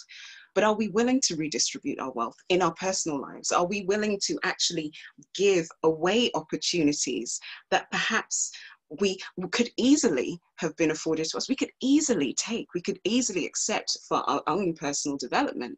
But are we willing to do the things that actually redress the balances in our own personal lives, as well as, yes, working structurally and systemically? But let's face it, the structure and the system is maintained by those within it. And so once again, going back to kind of medical racism and, you know, the idea of these intersections, you can hire 150 Black doctors today. They are still going to enter into a racist medical system that has a particular culture and a particular way of dealing with Black people. We always talk about this particular story. We were at the Content is Queen podcast festival in 2018, and we met some young doctors. And one of them, you know, had just started practicing, a young Black woman, and she was talking about doing the hospital rounds. So she'd gone around, she'd gone to every patient, done their little summary, and she had a Black male patient, she'd done his summary or whatever. They'd gotten into the round table or whatever discussion it is that doctors have, where they discuss each patient and talk about what they're going to do in order to kind of take their care further, or kind of change things in order for the betterment of the patient or whatever. And she said that they got to the point where they were talking about the Black patient, and everyone just kind of glossed over it, didn't bother to go through the chart like they'd done for every single other patient. And in that moment, she didn't speak up, because she's a new doctor. What is she to do? How is she to challenge her seniors? And obviously, if that's what they've done, maybe they know better, and maybe it's the right thing. If you are in a system like that, where we already hold doctors and things like that in high regard, because we're like, you know, they've gone to school for 7 years, so they know better than me, you know, they're supposed to be healers, right? So you go with the idea of these people being healers, but also if you're in the industry, you go with knowing these people have more experience than you, right? So therefore, the way they're treating the Black patients must be the way they're supposed to treat the Black patients, right? That lack of intervention, where they're ignoring heart murmurs because, oh, the Black women are just exaggerating, that's leading to Black women having higher rates of heart disease and coronary heart failure and all of these things and cardiac arrest. Like, that must be okay, because these doctors know better. And so even if I come in as a person of color, I will just repeat the things that I've seen. By the time it gets to a point where I am in position and I am in power, I am my predecessors. So we can't just talk about putting more faces, oh, let me do a hire, let me do a few hires. We have to think about fundamentally changing the way we think about all of these systems and implementing that change in our personal lives, but also in our public lives, also in our work lives, also in the laws that we make and the things that we agree to and the affiliations we have. It is both a personal and public and social problem. And it cannot be ignored, because these are people's lives. And I don't care if you feel that it doesn't affect you personally. I'm sure that there are lots of people who thought that many things like COVID would not affect them personally, but yet it has, right? And so we have to make this our responsibility. And as people who are descendants of oppressors, colonizers, the oppressed, the enslaved, we have a duty to make the world a better place, but especially those who are on the side of history that has benefited from the oppression of others. It is and continues to benefit. Yes, and continue to benefit, because that's just the way the system is set up and continues to work. You can't point to a few successful Black people or Black leaders and say, oh, but you know, look, they've got their own presidents in Africa and the Caribbean now, so therefore it's fine. Who's in control of the resources? Who, and these are all basic things I'm saying, but we do not take those things into consideration when we're talking about dismantling system and assessing our own privilege. We have to look at all of these factors, and we have to make a difference, and we have to start, as we've said, from the margins. Who is benefiting the least? Who is the most affected? Are we talking about trans, disabled, Black, Indigenous people of color? We have to start from the margins of the margins and make that our duty and make that our center. If you're not doing that, then you're not doing any anti-racism work. You're not doing any feminist, intersectional feminist work. You're not doing any kind of liberation work. You're not doing any socialist, any whatever you want to affiliate yourself with. You might as well not do it, because if you're not including everyone, then you're going to recreate the world that we already have agreed is not working. Time is important, though. Yeah, time is important. Yeah. Oh, are you telling me that we should stop, Uncle? No, it's excellent, but maybe we should make of it more of a conversation than a monologue, though. Oh, do you want to ask me a question? Well, yeah, certainly, and others, especially those people who haven't spoken. That was excellent, but maybe those listening to us, we need to give them the floor to speak too, right? I'm sure that I've seen questions coming up, so we're more than happy to do that. Yeah, absolutely. Thank you. Do you want to take a few more minutes to conclude? Yeah, Jumoke can conclude. Yeah, I'll wrap everything up. Thank you so much for that. Just to close, the fact that so often with the way that the world has been set up and why Triple Cripples is so necessary is that any time that a Black life is violently taken, is whiteness profits. Whiteness profits through being elected. Whiteness profits through being given grants to help. Whiteness profits every single time one of our lives is taken, either explicitly, implicitly, the lives that we do know about, the lives that we don't know about. And the only way for us to actually be able to truly say that we value these lives and that we are trying to do the work is that we have to actually see these people, and that's what we are trying to do with Triple Cripples. And until you see people, until you see the variety, the beautiful varieties of people, of humanity that is out there, you won't actually be able to take it in. And yeah, I don't know, I've lost my train of thought through that that delightful thing, but yeah, we've all got a lot. It's all right. Black women are always being interrupted. Yeah. Black women are always being interrupted. Yeah, imagine it would be us to be interrupted. But we all have work to do. We certainly all have work to do. But those of us that are on the benefiting side, there's a lot more work to be done. There's a lot more work to be done. For everything that you are paid for, you need to make sure that you are redistributing the wealth and actually truly question, if you had not been white, if you had not been cis, if you had not been whatever it might be, would you have been given these opportunities, and then act accordingly? Because unless you are actually actively doing that, like Kim said, any extra monikers that you're putting at the end of the name, at the end of your name, it doesn't mean anything. So peace out. Thank you so much for that. Kim, did you want to add anything else? Because I know you sort of halfway through a sentence, I think. So no, I think that in some ways that what took place was important to note, because that is it's something that always happens to Black femmes. Yeah, we are silenced and interrupted, and I think that's it's a wonderful lesson for all of those present. So I'm done. Thank you very much for having us. Actually, we have questions for you because we are fascinated by your presentation. And as you were speaking, I was wondering, I wanted to ask you a question, but I did not want to interrupt you while you were speaking.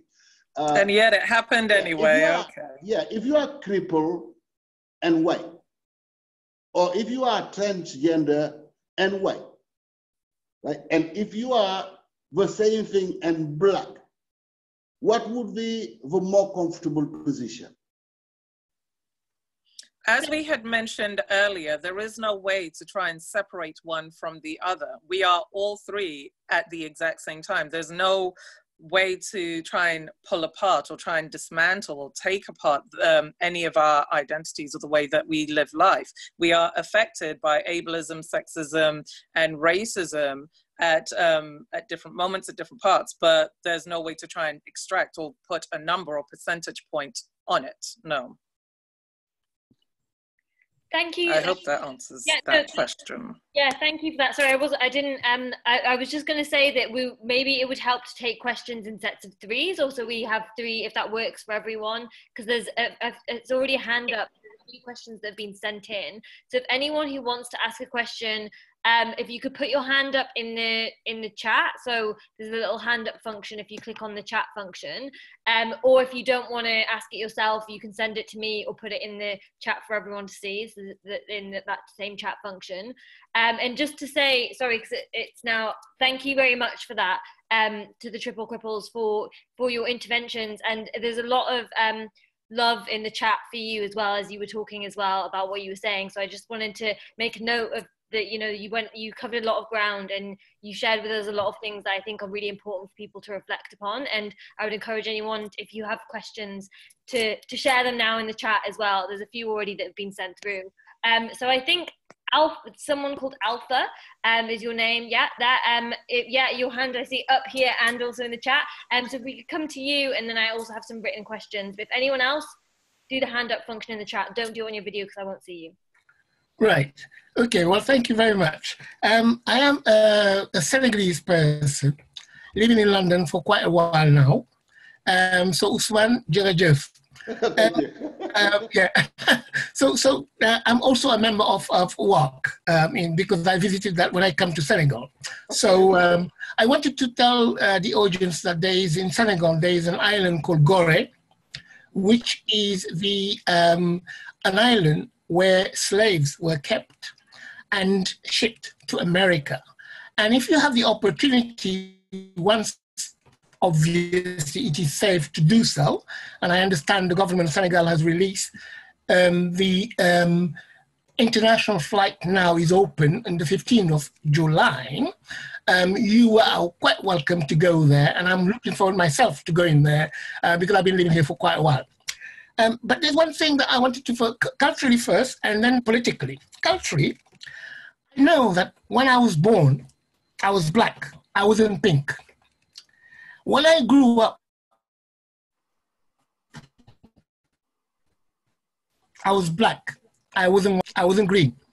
When I go out in the sun, in the beach, I'm black, I'm not red. When I'm cold, I'm black, I'm not blue. And when I die, I would be black, not purple.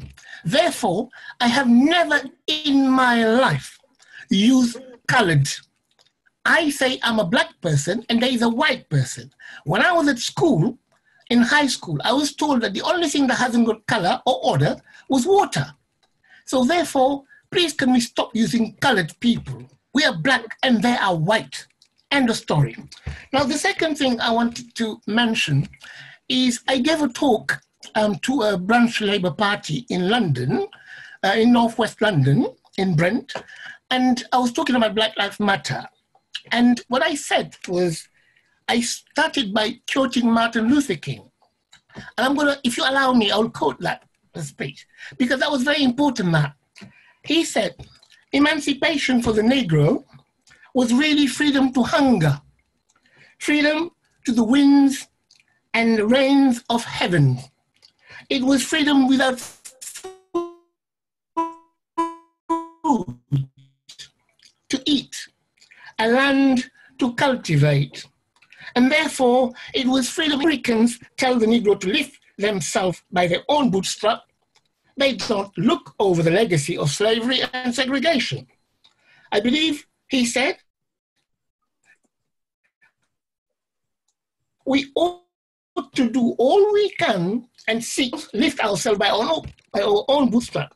But it's a cruel justice to say to a bootless man that he ought to lift himself by his own bootstrap.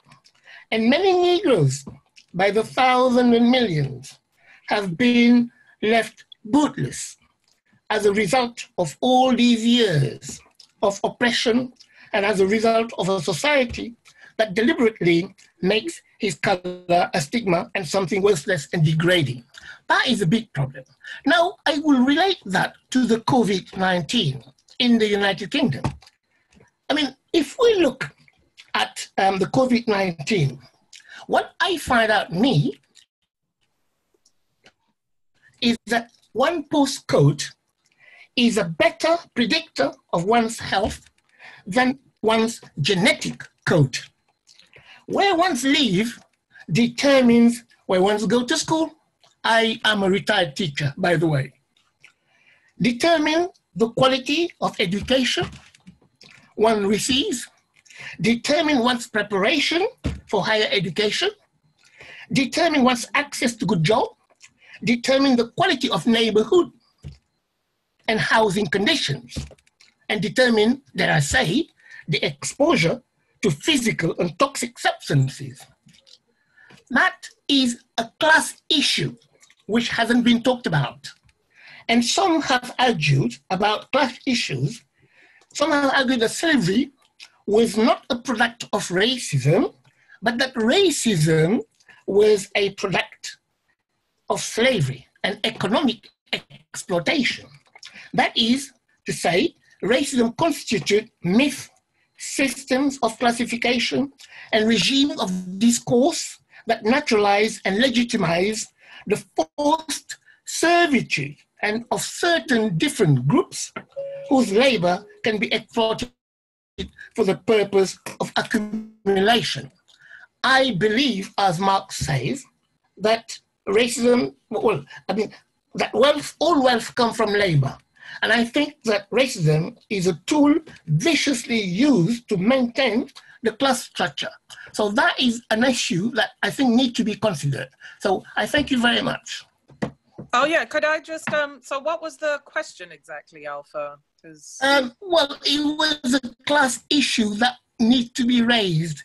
If one can raise the class issue, there's a racism, yes indeed there is, but there's also a link to the class issues, and that needs to be considered, especially during the COVID-19 in the UK. We've seen that when they say that the BME has got a problem with COVID, well, that's because of the housing condition. That's because of the fact that, you know, the living condition, austerity that has been going on for 10 years in England, and that needs to be considered. It's a class issue as well as other issues. So it was a statement, not a question. Right. Okay, thank you so much, Alpha. Yeah, thank you very much. Thank you, and I appreciate your talk. Thank you. Great, thanks. So maybe if anyone wants to speak to class, I guess, is thinking about class in relation to the discussion thus far. I think that's been raised in some of the contributions, but if anyone has any additional points to make about that. In the chat, there are also a number of questions. So one of the questions that's been asked, that was asked very early on in the event, was, could any of you maybe talk a bit more about community-based alternatives to policing? I suppose maybe what does that look like? How might we conceive of that? There's a lot of work that's been done on that. So can anyone speak to that specifically? Someone has also asked, how do you conceive of, like, what are identity politics? Is this notion used to undermine progressive movements? How is this rhetoric countered, if so? And another question that has been asked specifically to Ilana, but I think maybe can also be addressed to everyone. How did it come that one group, white people, came to assume dominant positions so they can construct the world in their image?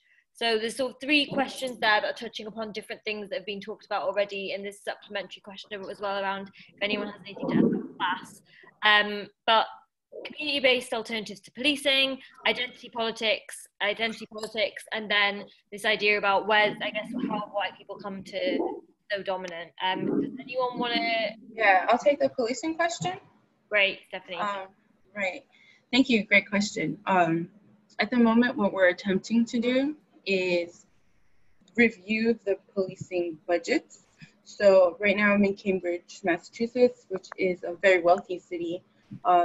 And it's a city of 100,000 people, and yet the police budget is $63 million, which is the third highest budget in the whole city. This is above all other social services and government administrations in the city. So we have decided that our approach is to review the budget itself and see what money is spent on what. So we are attacking first the dismantling of first responses. So instituting a first response team that has mental health services, social workers, and legal services for the victims, not the police, and no armed police officers ever. And we're taking away all social programs that are like linked to the police department. This includes youth work and all kinds of social workers that are housed in the police department. Removing those from the police department themselves and moving those into other city budget items.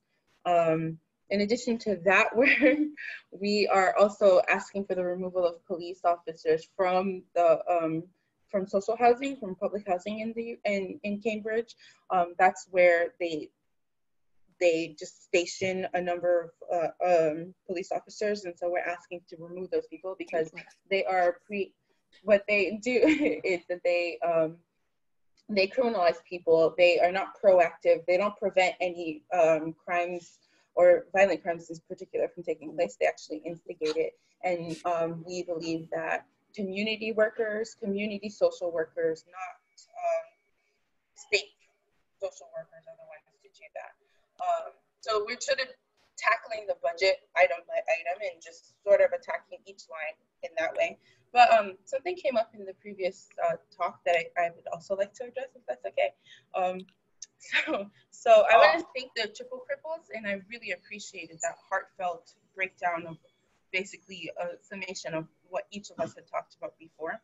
And I want to bring up something that I had asked to be asked about, which is the concept of bodies, because I'm a feminist scholar.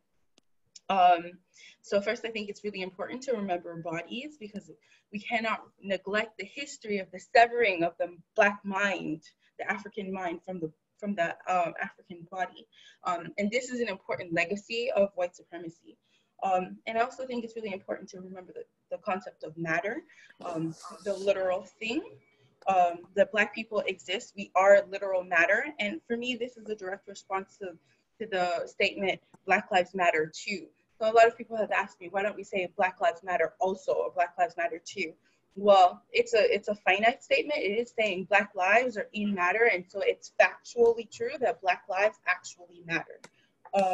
So it makes Blackness the subject by acknowledging the object, which for me is the body. And then again, returning to my feminist scholarship, it's and being concerned with the feminist scale. So for me, the feminist scale begins with the mind, and next it goes to the body, the home, the state, the global, the universal. And so it is really important to remember the body in our politics, body politics.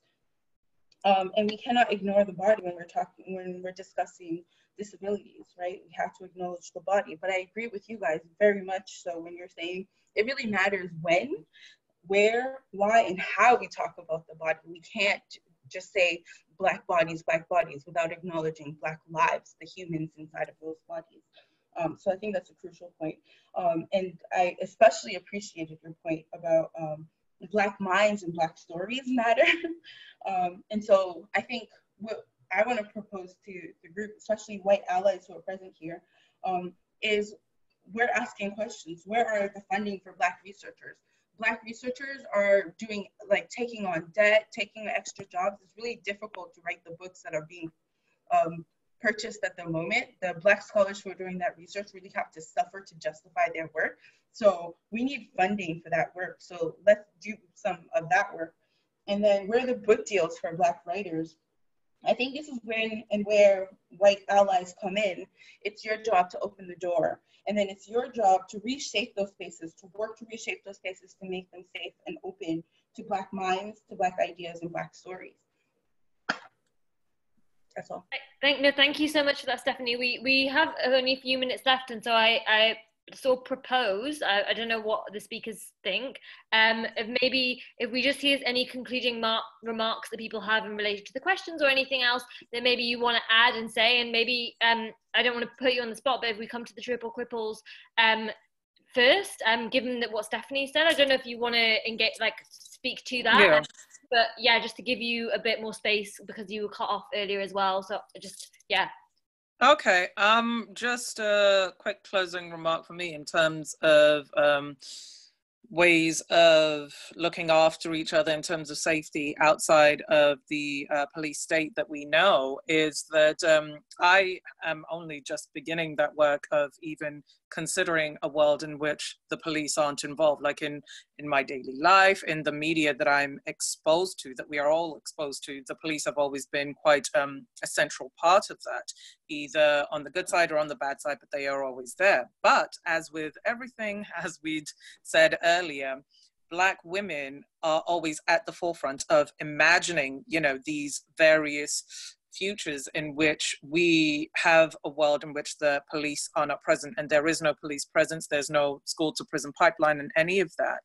And there's a book by Angela Davis, something along the lines of should we abolish, no, our prisons obsolete. Yes, that's Our Prisons Obsolete. So I definitely say look into reading that, and look outside of yourself, especially for those that are on the privileged side of life. Look outside of yourself, because while it might not be for you that it's something new to you, something you've never heard of, I promise you, somebody has already done that work, somebody has already done the reimagining, and more often than not, that is a Black woman. But adding on to a future in which there are no police, I do, from the little that I have learned and hope to continue learning, I am all for abolishing police. So first of all, defunding, and then getting rid of them completely. But as a child of African descent, when I imagine a future where the police are not involved, the first beneficiaries of that reimagined futures, I do not see them being white. I do not see you at the front of the line. I don't. And that's something certainly that I have to work through, but I don't know, it feels kind of like a funny way for me, for those that have benefited so long from this way of thinking are also the ones that will be the first in line to receive these new futures that weren't even imagined by them, because they had been protected and looked after and coddled by state violence, essentially. Okay. Just to add to Jumoke's point, yes, Angela Davis is someone to look up when you're looking at defunding the police. Ruth Wilson Gilmore also talks about the prison system itself as well, and kind of working on stopping prisons being built and kind of reimagining what that could look like. So that's another good person to look up. And in terms of if you want to learn anything about how white people came into prominence and all of this kind of stuff, I think it's just good to kind of look at history. And there's a wealth. Some uncomfortable lessons. Yes, there's a wealth of information around, you know, and it doesn't have to be super complex. Someone in the talks wrote about Akala. You can read When We Ruled by Robin, I think his name's Robin Walker. There are lots of different historical kind of resources out there, and I think in order to understand the world as it is now, we have to look at what has led up to this point, right? So pre-enslavement all the way through, and what has built capitalism, what we know now as white supremacy, how it started, what was commerce, what was culture, what was merchant exchange, you know, and looking at those things. And that's the only way you can really come to understand the system as we know it now. But don't be afraid to do the research. YouTube is free most of the time. Like, there are loads of little documentaries, you can watch loads of them. Some of them will have contrasting information, but that's important to look at a wide range of sources, and also read books. There are loads of, you know, someone's written The History of White People by Nell Irvin Painter. There are lots of different books out there. I would advise that you do look for books that are written by people of color about their histories, about the way in which they have viewed the world and the way they've experienced the world, because often those histories are written in a way that's slightly more comprehensive, because they're not as a victor writing about their victories, right? And they're not as a victor writing in order to sustain power. And so it's important that you kind of make sure that you go out of your way to look for people of color who are experts in these fields and who you can and learn pay from. them when you're asking these questions. Don't ask for stuff for free. You will get cussed out. Yeah. Thank you. Okay. Thank you so much. And there's a link to the Triple Cripples website in the chat as well. So I encourage you all to check that out as well. And any of our other speakers, do you want to make any final concluding remarks before we wrap up? Can I? Yeah, thank you very much. Well, I would like to thank everybody, Maya, Stephanie, Debbie. I love your courage. You know, I was marveled by what you were capable of saying about your experience and willing to engage on some sort of guilt trip. You know, own it up and say, this is what it is. And this is what we do not have. And I really appreciate the way you put those things on the table. Of course, our young friends, Kim and Jumoke, we will certainly learn something from your contribution, which is extremely important and eye-opening. Alpha, Alana, thank you very much. But I would like to say for Alpha that there is one phrase you used and which is extremely important, and people should remember that phrase, that reconstruction and emancipation was actually freedom to hunger.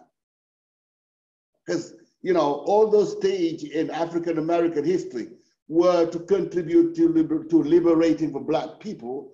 But if you are in a situation where as a farmer or a sharecropper, you don't have any farm to till, where are you going to have anything to eat?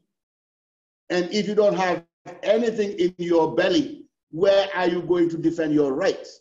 That's the whole tragedy of the African-American community, being denied and deprived of what they need economically in order to survive.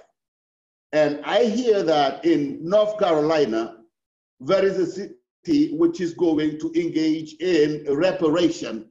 And that reparation is something we should bear in mind, because if you are denied economically, there is no way you can defend any rights. Look at the situation of third world countries. Finally, because I would not like to be long, sorry. Finally, I would say after Alpha, that Goree Island is going to change a little bit, because we had a meeting with a municipality last Saturday, and there is a particular place on Goree Island, which used to be called Europe Square. It is going to be debaptized and called the place of freedom and human dignity, after George Floyd. And I think there is a big fresco of George Floyd, which is going to be painted there by a celebrated Senegalese artist. That will be one site or one feature of Goree Island, which will be offered to you when next you visit. And thank you for making me part of this. Thank you very much. Thank you very much for that, Professor Sen. Do either of you, Alana or Debbie, want to make any final comments? I would just say thank you so much. And I really have a special appreciation for the Triple Cripples for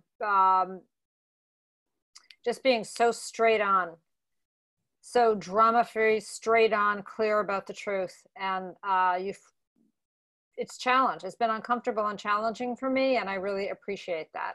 I appreciate being here today. Thank you.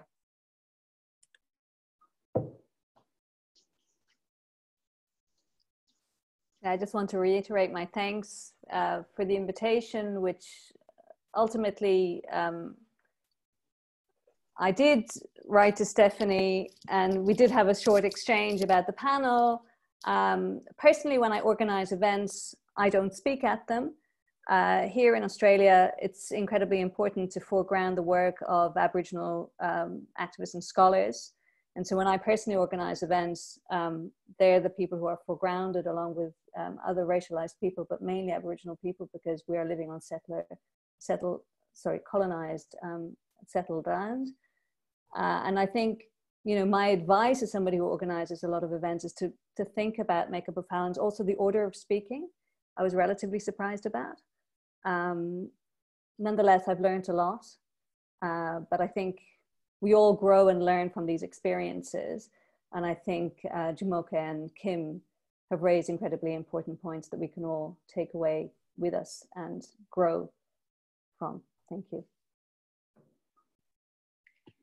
Great. Thank you very much for that. Thank you, once again to all of our speakers for taking the time to contribute to what was a really important event. And the event will be shared as being recorded, and the slides and the event will be shared afterwards. And I think we can share also any links that have been shared in the chat as well to all of the attendees. But yeah, thank you very much to all of you for taking the time. And I can see lots of people doing applause. But yeah, thank you, and see you all on a Zoom chat probably.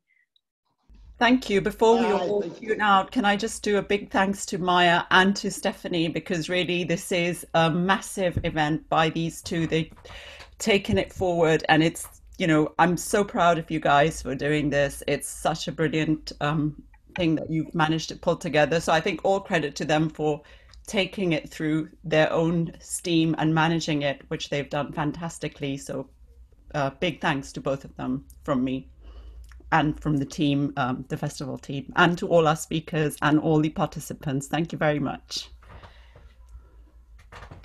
Bye.